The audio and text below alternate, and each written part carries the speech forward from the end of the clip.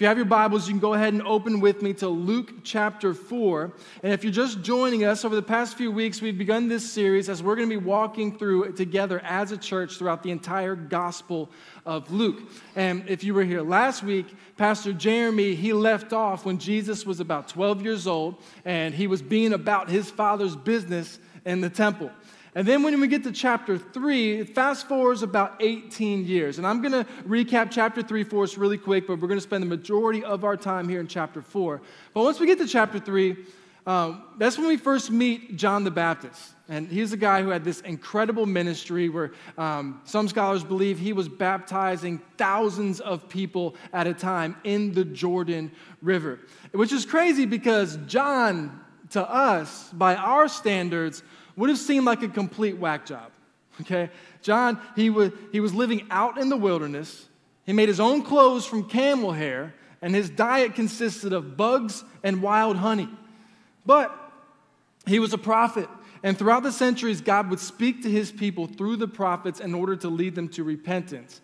However, most of the time, more often than not, the people would disregard the prophets, and they ended up killing most of them. But at this point, it had been at 400 years since the last time a legitimate prophet had risen up among the people of Israel. And there was a lot of nostalgia surrounding John here that the people were really drawn to. His setting, his message, the way he carried himself, it was very reminiscent of the prophet Elijah, who was one of the most famous prophets of all time. And also, John seemed to be very countercultural, contrary to the society he was living in. It was like John refused to dress the way everyone else dressed, or live the way everyone else lived, or eat the way everyone else ate. He seemed to be very anti-societal, which the people could get behind because they didn't like the society that they were living in. Why? Because they were ruled by the Roman Empire. The Jewish people hated the fact that they were ruled by a foreign people because in their minds, they were God's chosen people, they were the superior race, and they should be the leading world power. So this is something John was doing that they could get behind. However, John wasn't taking a political stance or making any political statements. He wasn't taking a stand against the Roman Empire. He was preparing the people for something so much more important. John's job was to stir up a very complacent people of God in order to prepare their hearts for when their Savior would publicly arrive on the scene. The prophet Isaiah prophesied about John 700 years earlier, and in Matthew's account, he writes, "For this is he, John, who was spoken of by the prophet Isaiah when he said, 'The voice of one crying out in the wilderness, prepare the way of the Lord, make his paths straight.'" And even further than that, the setting that John was ministering in was very significant because if you think back to our series in Exodus we came out of recently, whenever the people of Israel were delivered from Egypt, what did they do? They wandered around the wilderness before they crossed the Jordan River to enter into the Promised Land. But now John is back in the wilderness, baptizing people in that same Jordan River, preparing them for the promised Messiah. John was letting them know it was time for a new Exodus, a greater Exodus that all the Old Testament prophets and scriptures were pointing towards and waiting for generations. And now, one of the reasons why I know John wasn't just some crazy cult leader at this time is because he wasn't calling people to leave society and to leave their families and to leave their homes and come out there in the wilderness with him and start some sort of weird commune. Okay? He wasn't calling the people to come and follow him.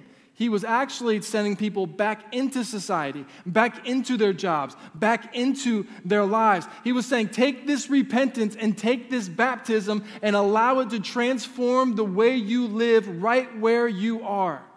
And we see in chapter 3, verses 10 through 14, we see John give these new repentant believers 3 principles to practice in their new walk with God. And these are 1, be generous, 2, be honest, and 3, be content. Now, we're not going to break those down further because we did that in our I Was But Now series from last year, which you can go back to and watch if you want to get more context on John chapter 3, if you so desire. But these 3 practical life lessons are important for us because a genuine relationship with God brings you to a point where you realize He is everything that you need. But the enemy will tell you, as we'll see here in a moment, that you need to look out for yourself first. You don't need to be generous. You don't need to be honest. You need to make sure you're taken care of before anything else. The enemy will tell you you need more. You don't need to be content with what you have. No, you need more physically. You need more monetarily. You need more reputationally. The enemy wants you to have a constant thirst for the things that will never satisfy. And Jesus shows us in chapter 4 how we can combat these lies. Before we get there, to close out chapter 3, John, we see him baptizing multitudes of people. And we see towards the end of the chapter that one day Jesus himself comes to be baptized, showing the example for us that even he, God in flesh, would also follow through in obedience to believers' baptism. And it's this beautiful moment where the heavens open up, the Holy Spirit descends on him like a dove. The Father speaks audibly from heaven. He says, "This is my Son with whom I am well pleased." And then to close out the chapter, we see the genealogy of Jesus leading all the way back to Adam, which is significant. Because where we pick up in chapter 4, we see that Jesus is going to pick up right where Adam left off.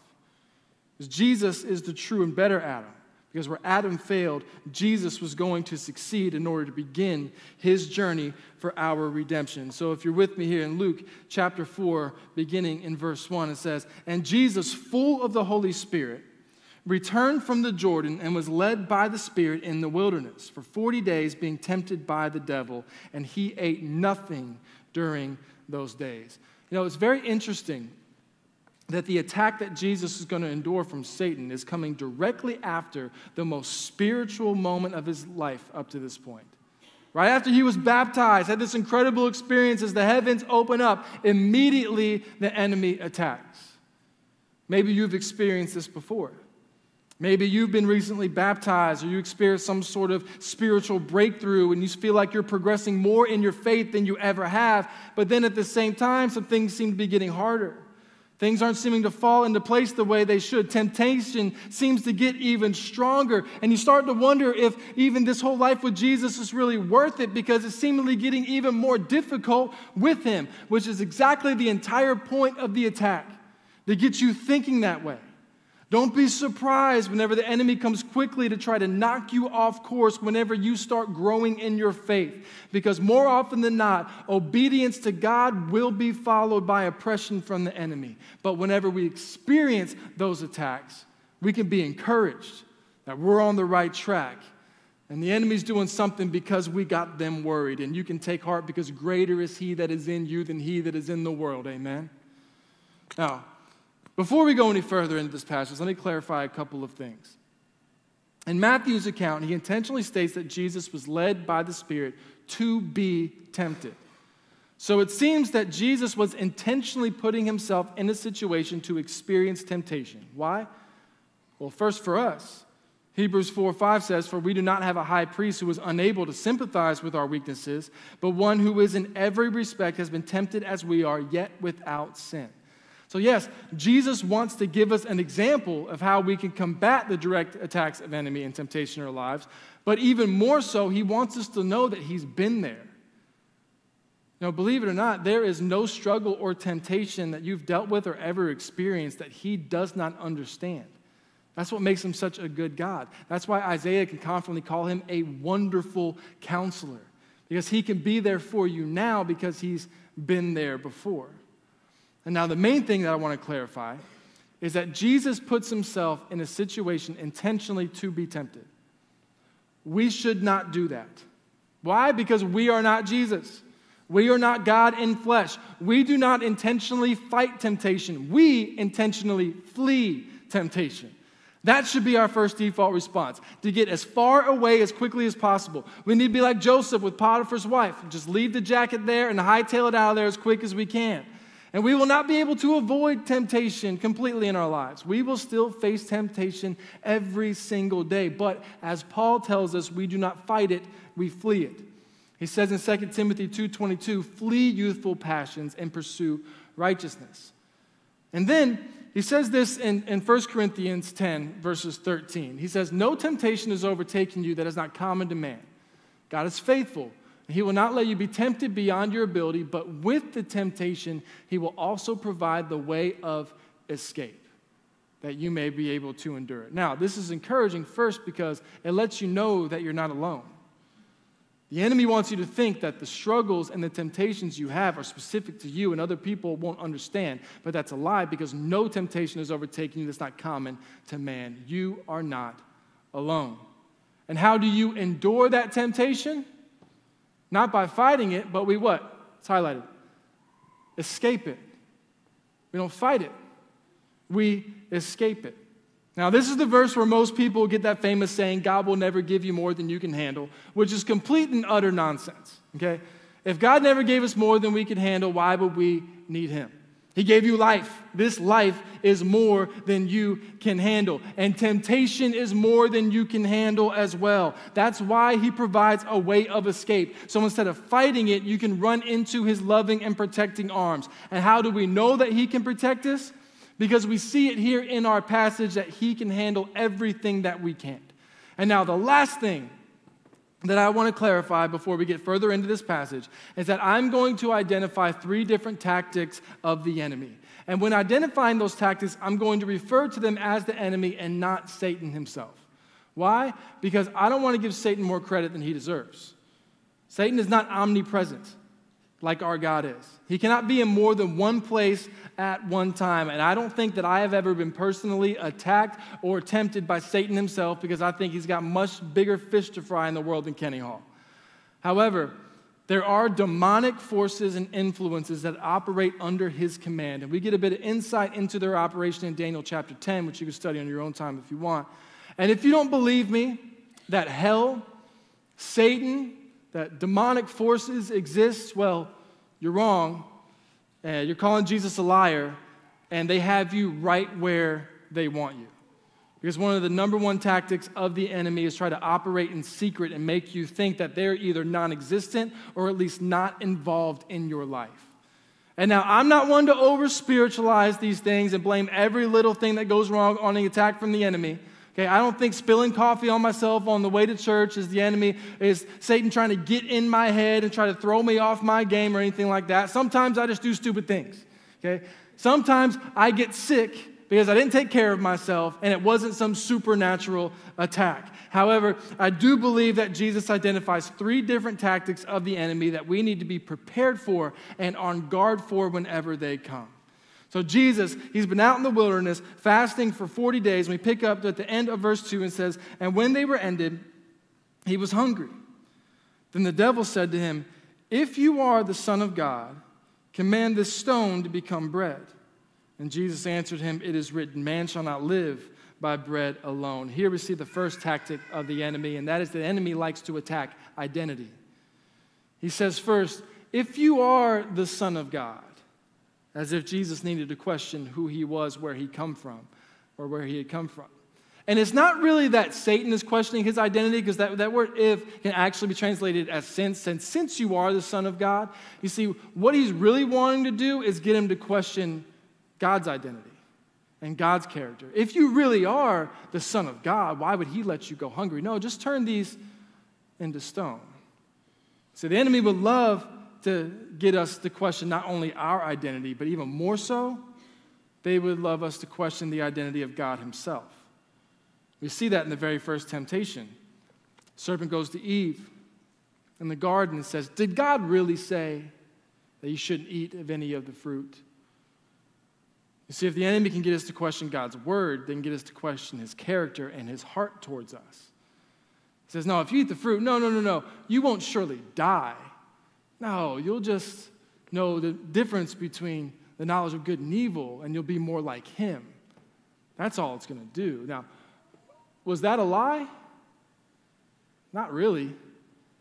Because when they ate the fruit, they wouldn't die instantly there on the spot. You know, they would eventually die, but not then just by taking a bite. And it would open them up to know the knowledge between good and evil, and they would be more like God in that respect. So he wasn't really lying, but what makes it so diabolical is the fact that it was a manipulated truth.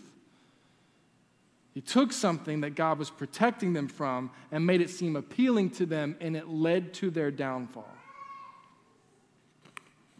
What the enemy wants to do is subtly turn our attention towards what we think we want and keep our focus off of the one who knows best. And we see that in our culture today, do we not?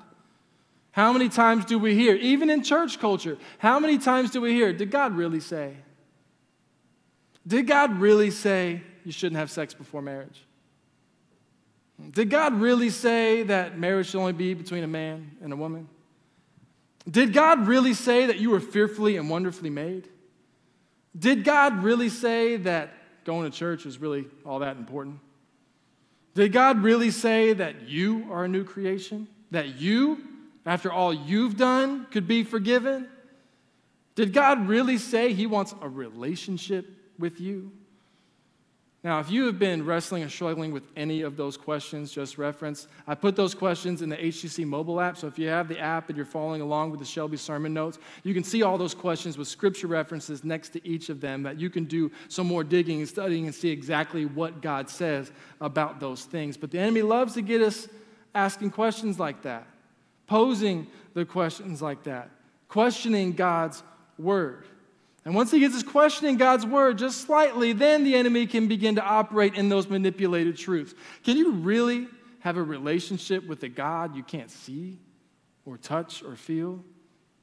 Isaiah says that his ways are higher than your ways. His thoughts are higher than your thoughts. Can you really have a relationship with someone like that? They'd never understand you. Oh, make no mistake, the enemy will quote scripture too. We'll see that later as well. And they love to twist Scripture just enough. Get this, don't miss this. The enemy loves to twist Scripture just enough to get you to form your own opinion on it. The enemy loves to hear us say, well, this verse says that, but I think it really means this.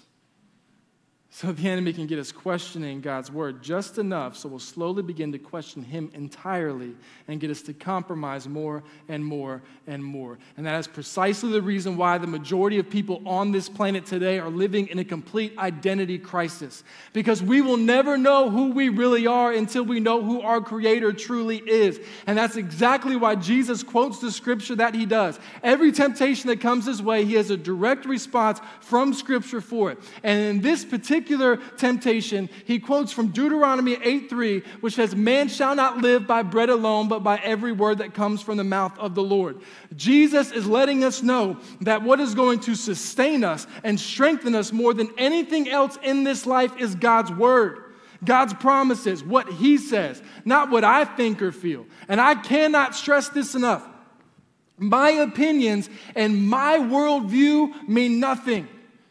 I don't want to base my life around my opinions on how I think and how I feel things should be. I want to base it all solely on his word. I want to get to the point in my life where I stop saying so much, well, I think. And I want to start saying more, well, he says. And this is so hard for so many Christians because if we're honest with ourselves, we don't really know his word that well. I'm telling you, you could hear a sermon every single Sunday for the rest of your life, but if that is the extent of your intake of God's word, you will be completely unprepared and the enemy will eat you alive. That's why Peter says, our adversary, the devil, prowls around like a roaring lion seeking whom he may devour, and he devours those who do not know God's word and therefore directly do not know who they are in him. And if you're a believer in this room, if it's struggling with your identity in Christ, not really sure what your identity in Christ looks like, I encourage you, read Romans chapter 8 at least once a day for an entire week. Because Romans chapter 8 will tell you exactly who you are when these lies start coming up. When the enemy tries to beat you over the head with your past mistakes or current struggles, you can remind yourself and the enemy that there is no condemnation for those in Christ Jesus. When the enemy tries to make you question if you can even live for God at all, you can proclaim that the same Spirit of God that raised Jesus from the dead now lives inside of you. When the enemy tries to manipulate the truth and start to get you thinking that you can't have a real relationship with God, you can confidently say that you have been adopted as his child. The Spirit of God is in you. Because you have the Spirit of God, you can cry out, Abba, Father, to him. That's how close of a relationship he has with you. When the enemy tries to get you to believe that God is absent, and if he was good, he wouldn't let bad things happen to you, you can stand in the truth that God works all things out for the good of those who love him and are called according to his purpose. And then when the enemy keeps attacking, keep trying to weaken your faith, you can let them know out loud that you are more than a conqueror through him who loves you, and their attacks are only going to make you stronger. And when the enemy tries to get you to question his love for you, you can get to preaching that neither death nor life, nor angel or demon, or absolutely nothing in or out of this world can ever separate you from the love of God. Know it, repeat it, believe it. That's who you are. And there is nothing the enemy can do about it except get you to question it. Even Satan himself actually has no power or authority over you. In John 8:44, Jesus refers to the devil as the father of lies. And you know, the only power that a liar has is getting someone to believe a lie. That's why the truth sets you free. And that's why you need more of his word and his truth and his promises in your life and less of other people's opinions. And even when we are prepared with the truth, the enemy's still going to come back. You know, the scripture, the Bible isn't some sort of devil repellent, but the proper use of scripture will counter the evil influence when the enemy comes spewing more lies. And we see him come back in verse 5. He says, and the devil took Jesus up and showed him all the kingdoms of the world in a moment of time and said to him, to you, I'll give all this authority and their glory, for it's been delivered to me, and I give it to whom I will. If you then will just worship me, it'll all be yours. Jesus answered him, it is said, you shall worship the Lord your God, and only him shall you serve. This time, our next tactic, we see the enemy appeals to prosperity. No, it's actually a lie from hell that tells you if you'll just come to a relationship with God, he'll make you instantly rich and successful. How do I know that? Because first off, it's completely unscriptural. It's a manipulated truth. And also because it taints our worship. If we come into a relationship with God expecting him to give us all of these things, well, then we're not going to be worshiping him. We're going to be worshiping what we think he's going to give us. But our worship is supposed to bring us to a deeper understanding of who he is, how great he is, and how everything that we are desiring and looking for in this life is actually found in him. So what the enemy wants to do is make us think that what we're actually desiring and looking for is more money, a better job, a nicer car, a better family, power, prominence, success. But what we're actually looking for in this life is purpose, belonging, meaning, significance, direction. And all of that, I firmly believe, is only found in your identity in Christ. That's why we worship him alone, to get to know his word, get to know his promises. But if the enemy can make us think that those things that we're looking for are found in temporary stuff, well, then they can leave us in constant want rather than allowing us to find contentment. There's a reason why John the Baptist told those new believers in John chapter 3 to be content with what they had. And now, to be clear, money, success, position, good reputation, relationships, even cars, boats, and houses, these are not bad things. These are good things. They are blessings from God, and God is actually pleased whenever we enjoy such things. But what the enemy wants to do is take something that's good and inflame our imagination in such a way that we will love them so much we'll do anything we can to get them with or without God. The enemy loves to take a good thing and make it an ultimate thing, all in order to misdirect our worship. Now, it's interesting that when Satan, he takes Jesus up and he shows him all of the kingdoms in the world in a moment. He shows them all of the splendor and all the glory, and Satan says, all of this is mine. It's been delivered to me. Jesus doesn't say, nuh-uh. No, it's mine. No, mine.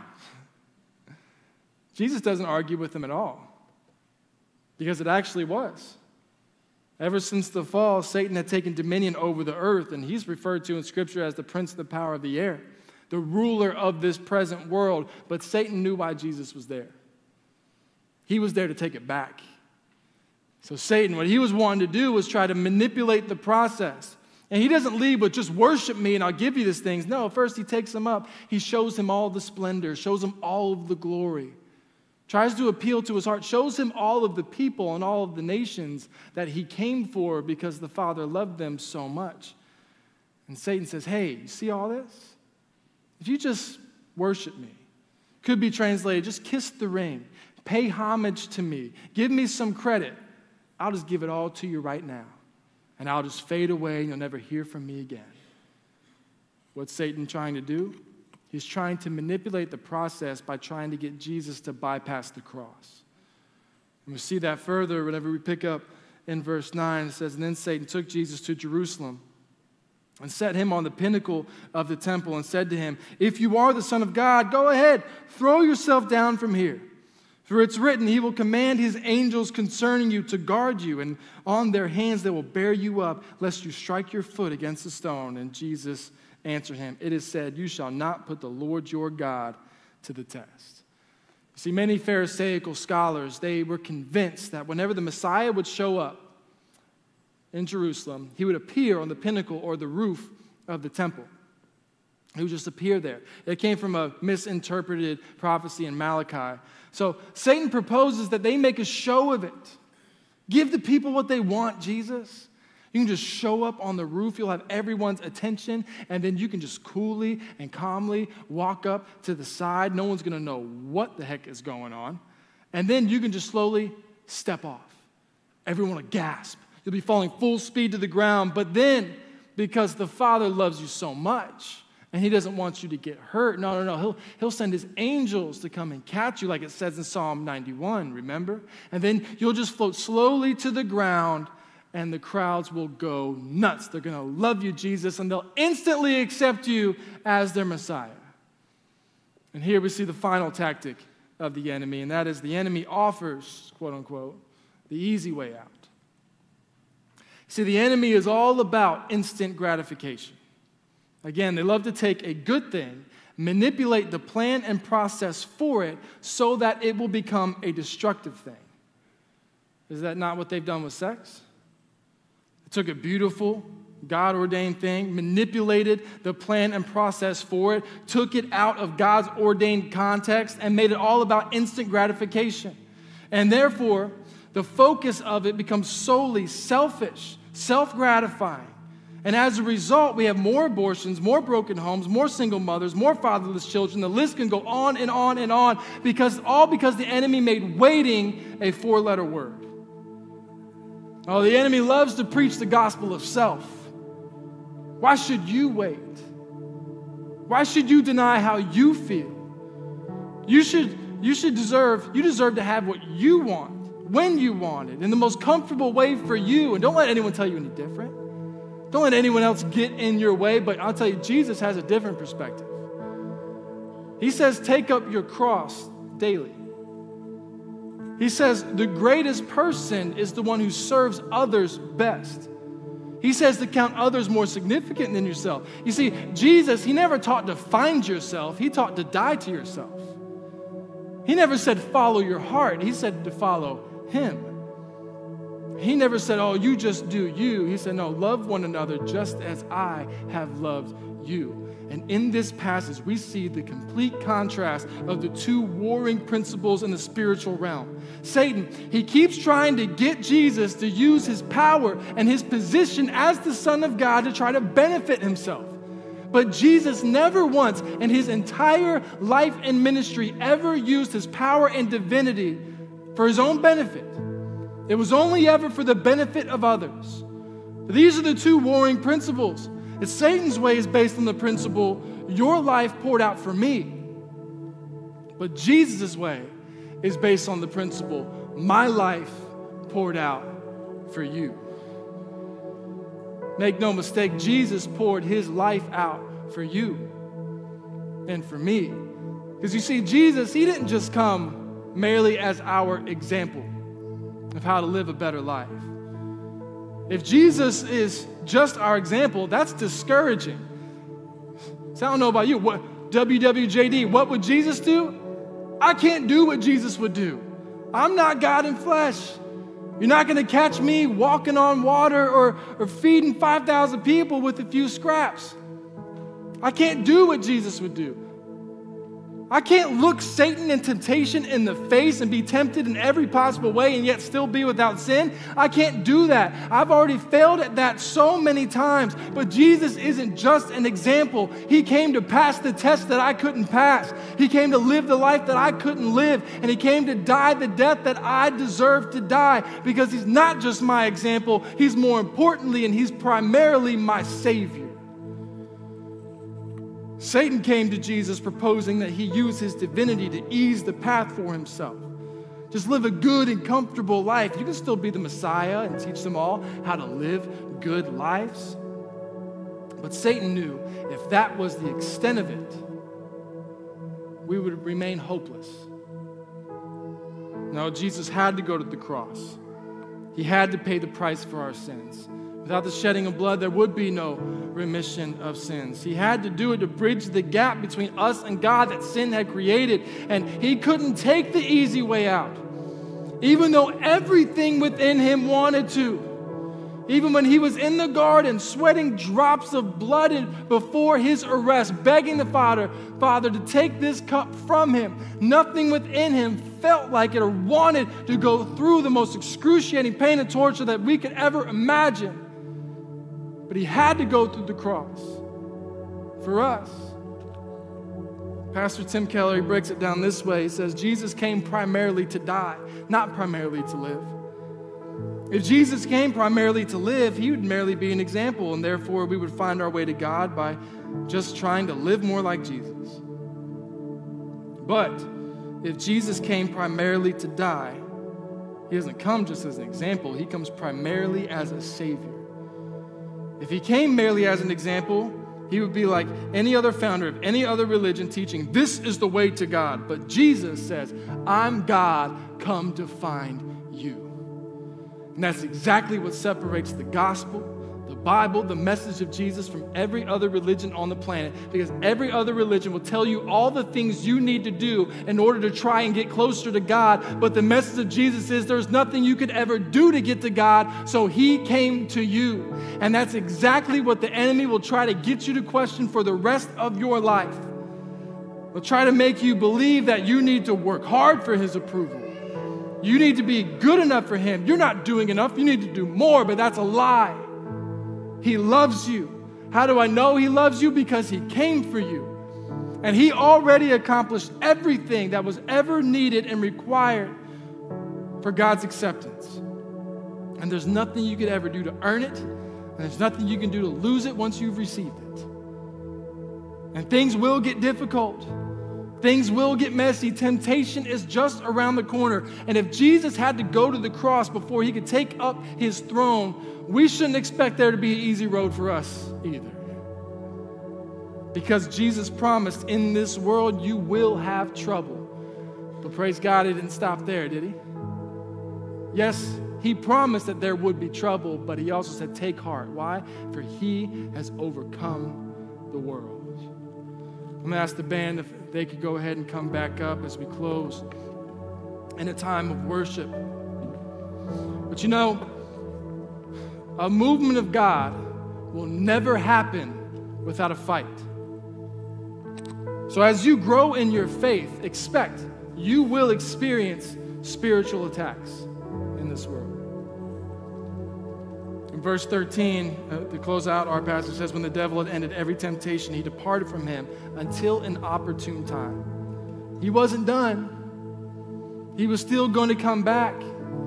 And the enemy will be looking for that opportune time in your life as well. But keep in mind, this is not a sermon that's supposed to scare you in any way.